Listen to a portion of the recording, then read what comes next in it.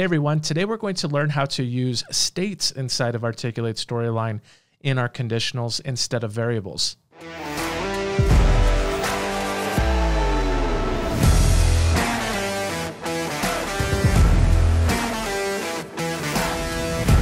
right, welcome.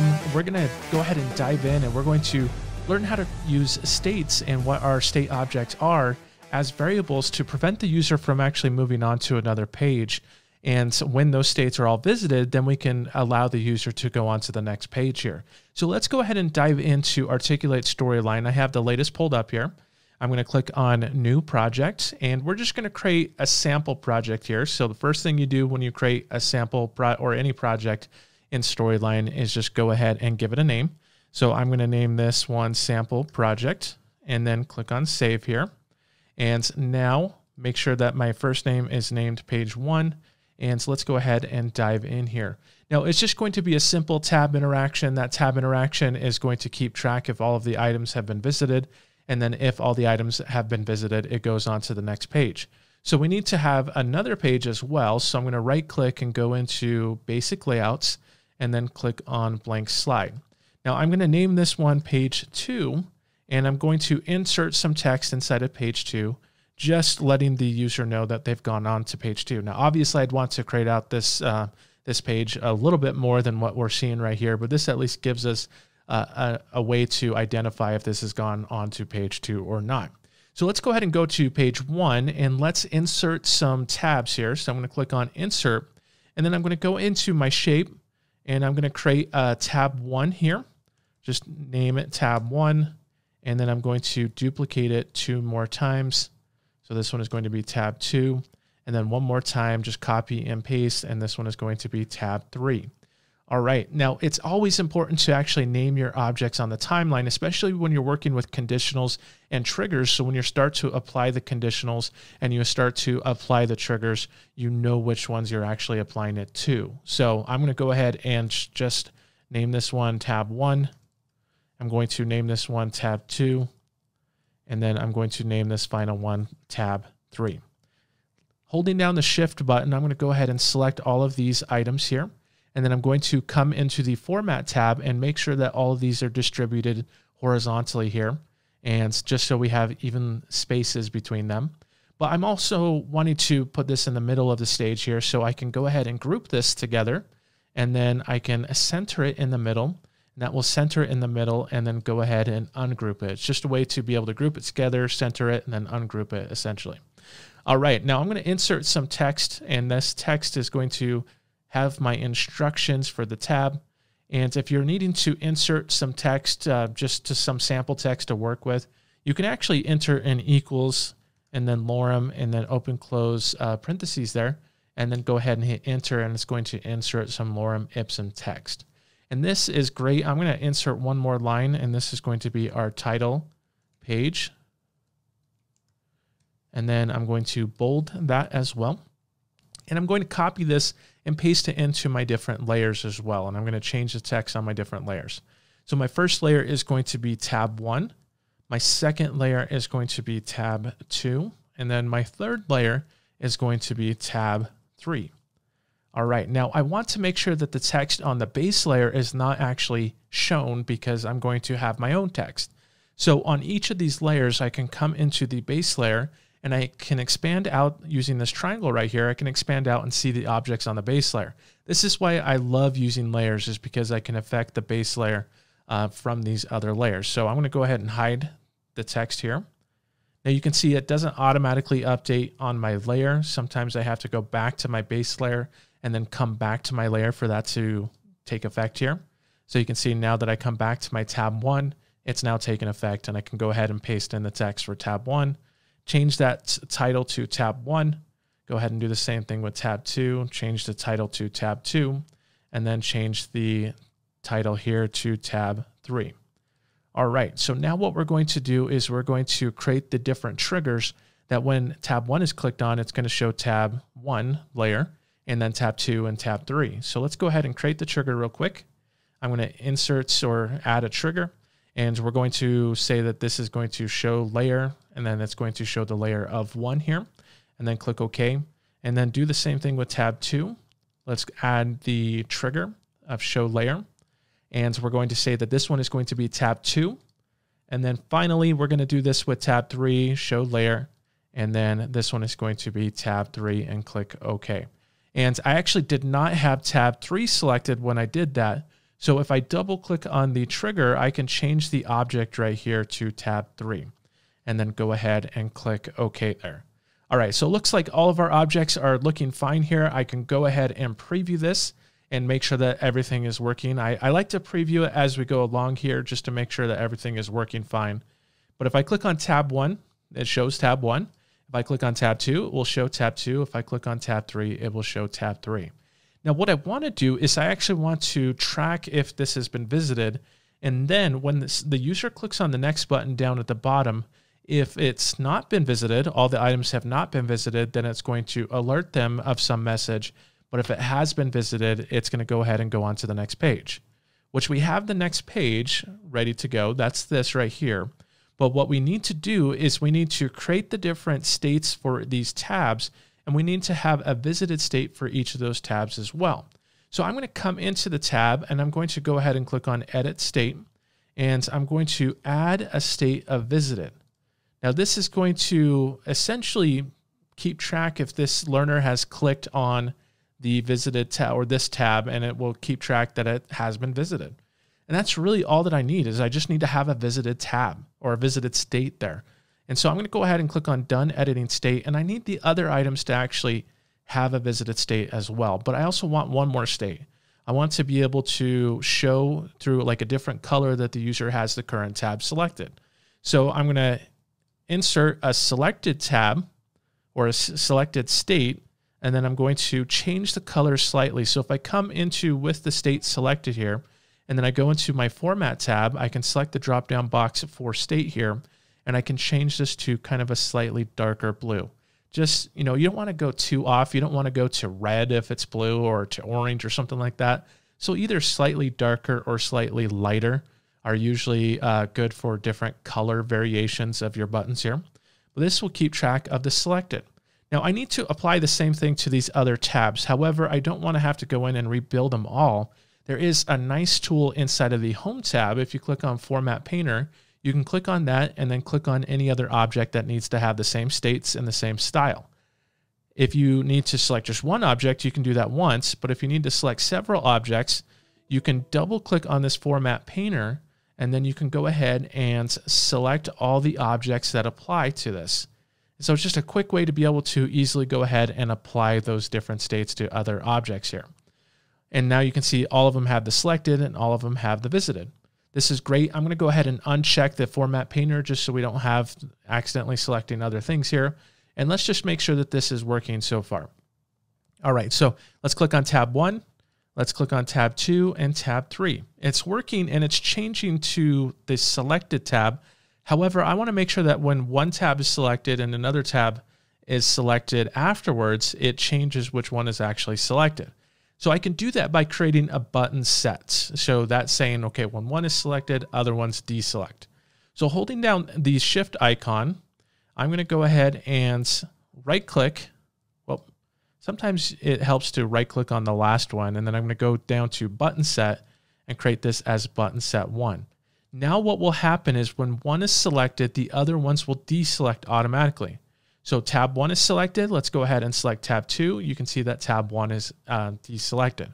This is great, but we want to keep track if they've actually visited, which it is doing that, but now we can use that as part of our conditional. Because we have that visited state, what's happening is this is now a visited state. It looks like it's the same as a non-visited, so you could add like a check mark or something like that to have the user show that, but we can actually keep track of this, and we can say if they've all been visited, go ahead and jump on to the next page. So what I'm going to do is I'm going to go ahead and add, let me delete that layer. I'm going to come into my page 1 here. And at what point, this is what you need to ask yourself sometimes, at what point do I want to check?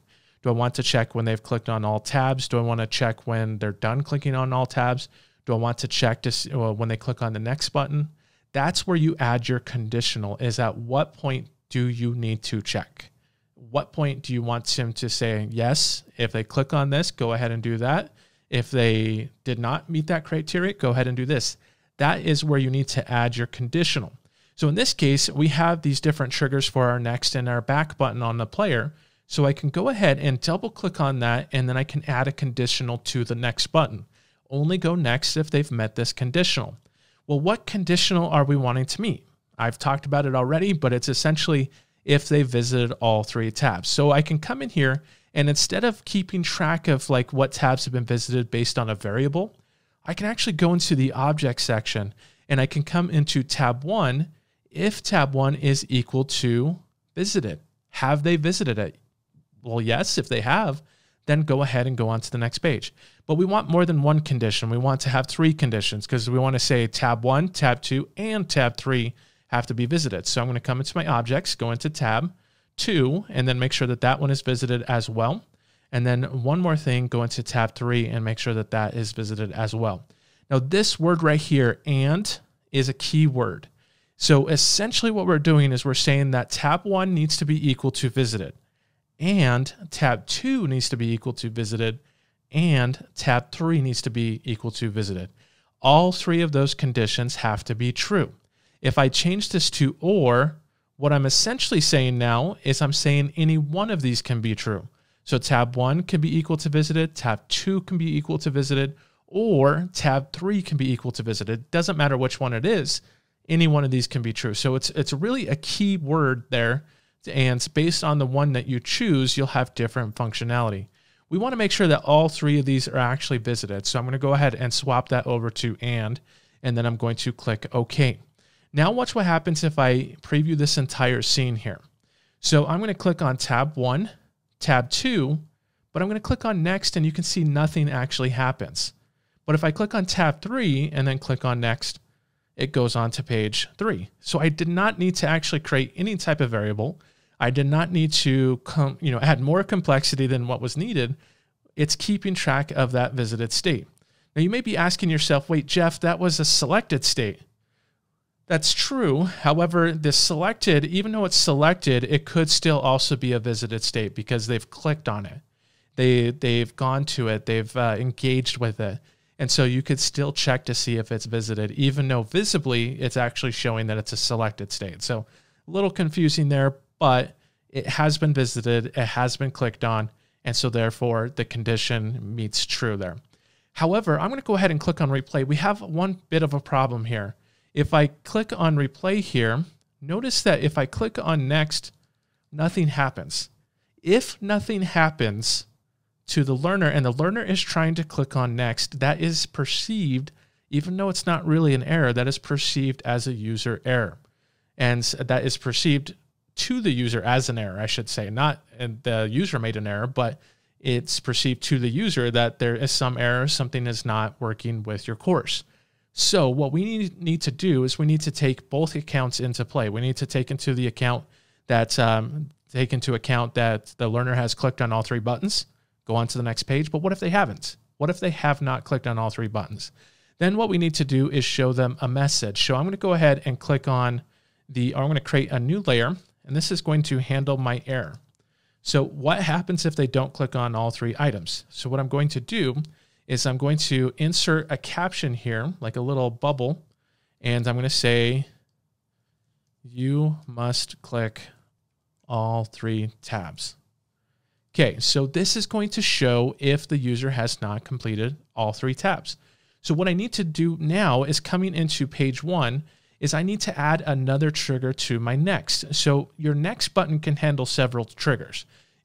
First of all, it'll go from top to bottom, and it'll say, okay, here's one trigger, it doesn't meet all the conditions, yes, then it will move on. But if it doesn't, then it will just go on to the next trigger. So what we need to do is add another trigger that will go or show a layer. What is the action that we want it to do? We're going to show the layer of error when the user clicks on the next button. And this is kind of going to do the opposite of what we did. So what we're going to do is we're going to change the object or check the object if tab 1 is not, we can either do it one of 2 ways. We can do it not equal to, if it's not equal to visited, or if it's set at normal or selected. But let's just go ahead and keep with visited here. So I'm going to say if tab 1 is not equal to visited and tab 2 is not equal to visited, and so forth. But again, I'm going to come back and I'm going to change this here in a second. I'm going to say tab 3 is not equal to visited as well. So essentially what I'm doing right now is there's a little bit of a problem here, because it's going to say if this is not equal to visited and this one is not equal to visited and this one is not equal to visited. So all three have to actually be not visited or not equal to visited in order for this to work. But that's not what I want. I want to say, okay, what if they've clicked on one? Then I want to say, okay, if this is not visited or this one is not visited or this one's not visited, then show the layer. So I'm going to switch this over to or, because any one of these can be true, meaning that any one of these could be not visited and it will show that error. All right, so I'm going to click OK. Now watch what happens if we preview this. I'm going to click on tab 1 and then I'm going to click on next. Now notice that it will say you must click on all three tabs. And this, we have one other problem. This actually changed over to the base layer. So there's a couple things that I need to do. And also this never goes away. So I need to do a couple things with that error layer. I'm going to just come into my error layer and I'm going to adjust the timing of this to be 3 seconds. I only want it to show for 3 seconds. And then at the end of this timeline, I want to hide the layer. I want the layer to actually go away. So I'm going to click on hide layer, this layer. And so when do I want that to happen? Well, I want this to happen when the timeline completes. So I'm going to say timeline ends. And when the timeline ends, it's going to go ahead and just hide that layer. The message is going to go away. This is also just a small little thing, but I'm going to come into the home tab and I'm going to uncheck this, the shadow on that text. That drives me bonkers. I don't know why, but that's there by default, but I hate it. So I'm going to go ahead and have that just show for 3 seconds, and then it's going to go away. It's going to come back to that base layer. The other problem though is it was showing this title page on the base layer. So I need to make sure that that is hidden, but I also need to make sure that it does not hide other layers. I want this to show over other layers. So with this error layer shown or selected, I'm going to come into my gear icon and then I'm going to uncheck where it says hide other slide layers. I do not want it to hide. I want it to show above. And you can do this for just this slide if you just want this slide to show above other layers. All right, so now this should take care of it. So now if we come into here and I'm going to select tab 2 and then I'm going to click on this and you can see it stays as tab 2 and then it will go away after 3 seconds. So if I click on tab 1 and click on that again, it will show up again and then it will go away. So we can essentially have things happen on different layers and have it just run for a certain time and then go away by hiding the layer at the end of the timeline or doing other logic or something like that. So now if I click on tab 3, I didn't preview both slides, but it would have gone on to the next page there. So that's how I've been able to prevent the user from going on, not with variables, but with actually, just checking to see if an item has been visited with states. And so you don't have to add extra variables or extra logic or anything like that. But also how I was able to take care of, the perceived user error of nothing happening when I've only visited a couple tabs. So hopefully this has been useful. If you wanted to check out more of my tutorials, go ahead and check out learningdojo.ninja.